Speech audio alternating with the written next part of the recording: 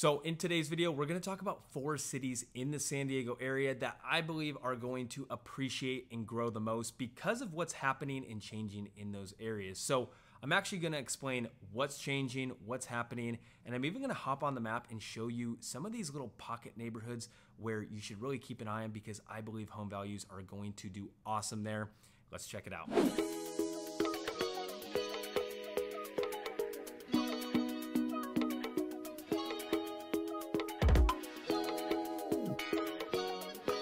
By the way, my name is Nick, and if you're thinking about making a move in or around the San Diego area, we would love to be your real estate resource of choice. You can shoot us a text, shoot us an email, or just straight up give us a call so we can help you save a ton of time and just help you make a smooth move right here to San Diego. So as prices have gotten crazy high here in San Diego, and they just seem to continue to keep going up and up, I've always been trying to figure out, okay, which areas are going to appreciate and grow a little bit quicker and faster than some of the others. And a lot of the times it just has to do with some of the developments and things that are coming to some of these cities. So let's go ahead and let me show you on the map. All right, so let's take a gander at Oceanside. Now, this is a place that I actually live in. I live in the coastal zone over here, and it's a place that I've seen just rapidly changing over the last, not just even couple years, but I'd say in the last 10, 15 years, it's been growing and changing so much, and the prices of these homes are just starting to go up and up and up. So I want to show you a couple of these neighborhoods where things are going to probably start to pop off and get more expensive,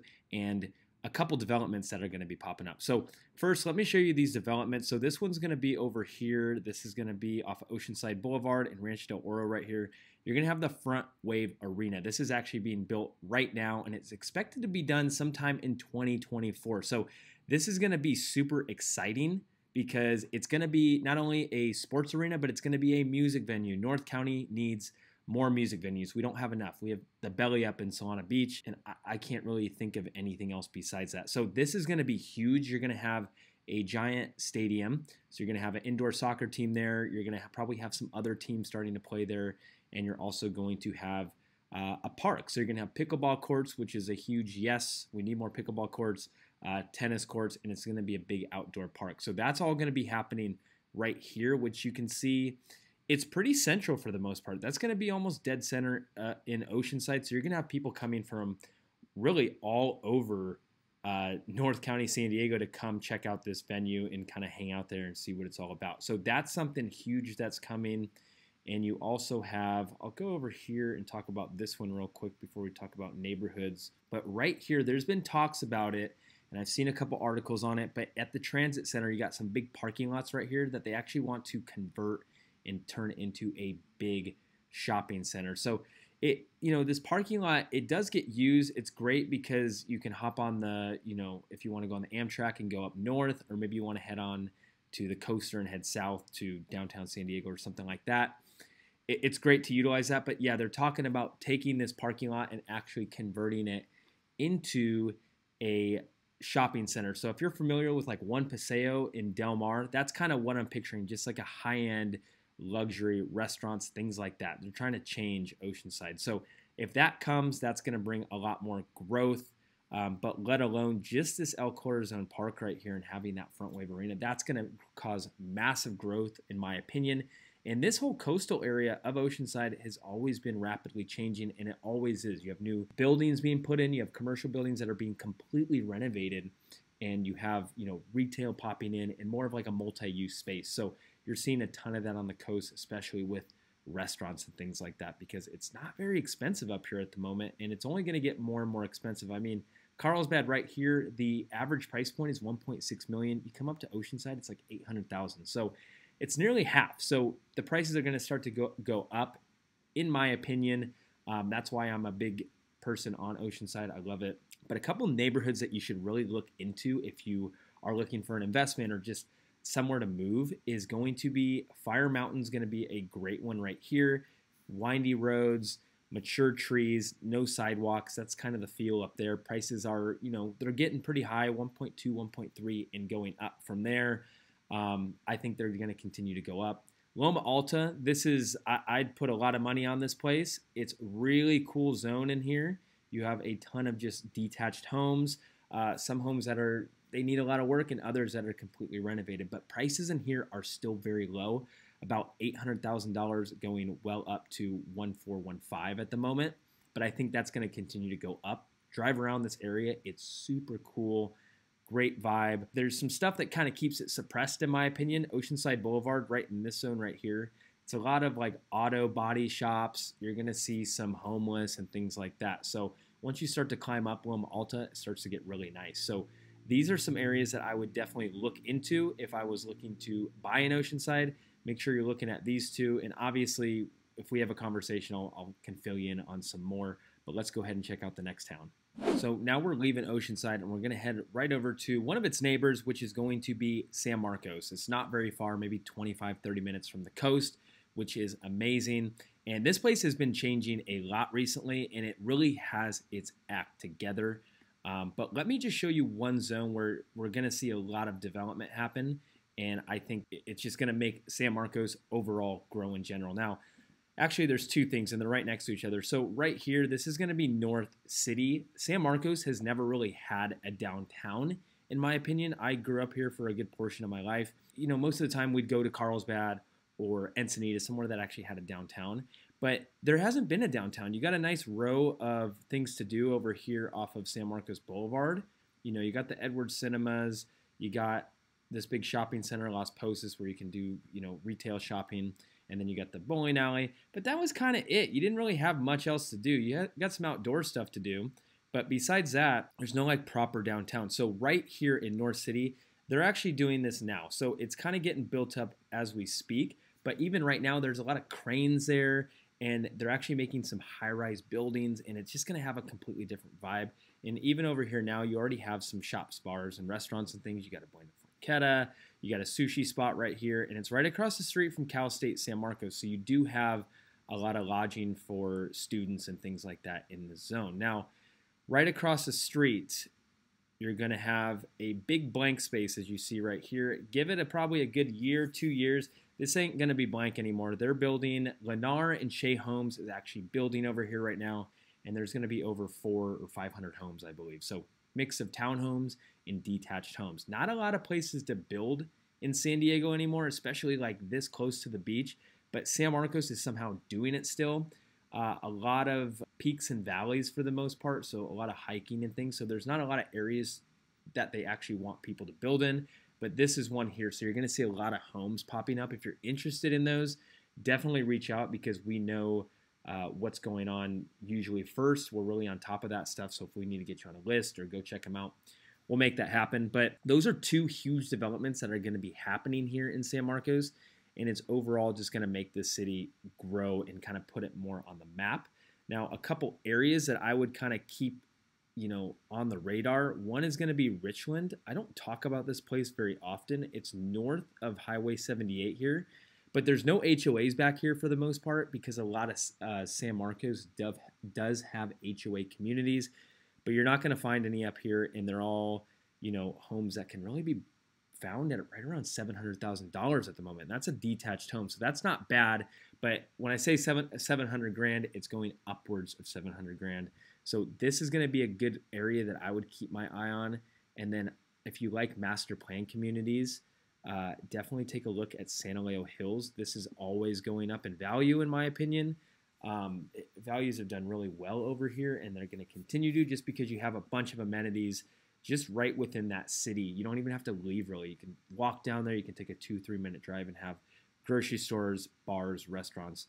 And not to mention, you got about 3 schools in there now. So what's better than that? Your kids can literally walk to school, meet up with their friends. So that's another area. And then another place I'm betting big on is going to be, whoop, I'm not in the right zone. Sorry.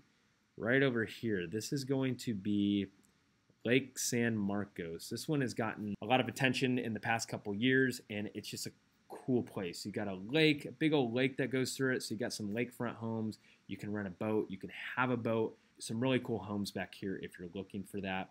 I'd say prices in there are going to start about $1 million. You can find a condo starting at about $500,000 to $600,000. So just know these are going to be some areas that are definitely, I'm very confident when I say this, they're going to go up in value, especially because of these developments over here. And remember, as much as we love making these videos for you guys, we love helping you with your real estate needs just a little bit more. It's literally what we're best at. We know a lot of these areas like the back of our hands. So if you have any questions, make sure you guys are reaching out. Now we're going to head down from San Marcos and cruise all the way down to South San Diego and land in Chula Vista. Now, Chula Vista is a pretty big area, and there's always been a lot of development stuff happening over here, especially on the east side. You're going to see a lot of new construction homes, newer shopping plazas, and things like that. Well, they're not so new anymore, but this is an area where building is still happening. Now, we're going to talk about some bayfront stuff, because the bayfront is where you get a lot of people coming in town to visit, and people start to really say, hey, I like this place. I'm going to buy something here. So let's look at this zone right here. So this is going to be the bayfront redevelopment project, just right over in this area right here. It's going to be about 550 acres of new development. So you're going to have a hotel there with, I think it's like 20 stories, oceanfront. You're going to have parks. You're going to have, I saw in one of the renderings, there's a water park with a water slide. So they're putting about $1.2 billion into this. So this is going to bring a new light to Chula Vista, because in my opinion, especially growing up in San Diego, Chula Vista just always hasn't had the best rep to it. And this is kind of in an area that you have some nice neighborhoods and you have some neighborhoods. So you're going to see a lot of that, especially on the west side of Chula Vista over here. A lot of military families, because Coronado's right here. But you're close to the Mexico border. So just things like that. But this project that's going to be happening, I think, is going to, like I said, bring a new light, and people are going to kind of be more pulled towards Chula Vista because it's just getting nicer. So you're going to see a lot of interesting neighborhoods kind of throughout here. Some really nice neighborhoods, some really well-renovated homes, and then some of the neighbors' homes just not so pretty. But as we head over here, I think prices will continue to just go up over here, especially in East Lake, Otay Ranch. This whole area over here, families absolutely love it. You got some great schools, and the price point isn't very expensive yet. So it's just a very appealing place if you have family and you want to raise your kids in kind of a more family-oriented area. This is going to be kind of where I think prices will continue to go up, especially with that new development happening, because people can, live over here and take that 15, 20-minute drive just to get over here and check out those parks and just have a day at the beach for the most part. You're going to have beach access over there. So it's going to be really cool. So this is kind of the area that I would keep my eyes on, because you have a lot of great shopping over here in Otay Ranch, great schools, especially East Lake. People love it over there. Families love it. So great area, some newer construction homes, and things like that. Now we're going to head out from Chula Vista and shoot all the way back up to North County, San Diego, and we're going to land in Vista. Now, this one's going to be smack dab in the middle between San Marcos and Oceanside, and it's, in my opinion, it's a lot different than both of these cities, which brings a big appeal there. Now, there's no major developments happening at the moment here in Vista. You do have San Marcos, which we already spoke about, and Oceanside, which is rapidly changing. And I think that change is only going to grow into Vista, especially as prices start to get more and more expensive. It leaves people no choice but to go to Vista sometimes. And nothing wrong with Vista. I absolutely love it here. And it's what I kind of wanted to touch base on. It's really going through like a gentrification right now, because in this downtown old historic Vista zone, it is amazing down here. You got so many new shops, bars, and restaurants that are in here, and it's just revamped, and you can actually hang out there and just have a great time. And it's all, there's residential homes just right outside of this. So you have a legit downtown feel here in Vista. And it's a place that a lot of people don't really know about. Once they kind of call us and they describe what they're looking for, we usually send them up here to at least explore it. And 8, 9 times out of 10, they absolutely love it and they add it to their search. So we've helped some people find some amazing homes up here, some great deals. But it just is a different vibe. And you have some great neighborhoods that I'd look out for would be Shadow Ridge, which is more of like a master plan community where you got some good schools. You have kind of like more family-oriented, nice homes and things like that. But if you're like me and you like those windy roads, your neighbor not right next to you, mature trees, look in the northeast of Vista. All in these zones right here, you can see it's very veiny and it's all windy roads back here. You're close to downtown Vista. And values have done really well, especially in the last 5 years in Vista. And I think it's going to continue because a lot of my friends, even myself, have grown up on the coast. Or not grown up on the coast, but lived on the coast. We wanted to be close to the beach. Rents were not bad. So that's where we lived. But as you start to want to buy a home, especially your first home, you got to go inland. That's where you can get that leverage and buy something at a better price. And a lot of people usually look to Vista, and I can't say enough good things about it. So Vista is going to be another place that's in my opinion, I'm really confident to say values are going to go up here, especially being close to Oceanside and San Marcos, where those new developments are happening. Vista is going to see some really, really good home values. But in reality, who knows if these areas will go crazy high in value? Maybe they'll stay stagnant, or maybe they'll go down. It really depends on what you're looking for, what's going on in your life. That's why it's so important that you guys reach out to us. We have that Zoom or a phone call just to help figure out what's important to you guys, your wants and needs, your budget, all that stuff. Because usually one conversation, we can learn a lot about you and really set you up with a game plan for what's going to be right for you. So make sure you guys are reaching out. All of our info is right there down below. And of course, we got a couple videos right here that will probably be extremely helpful as well. I'll see you there.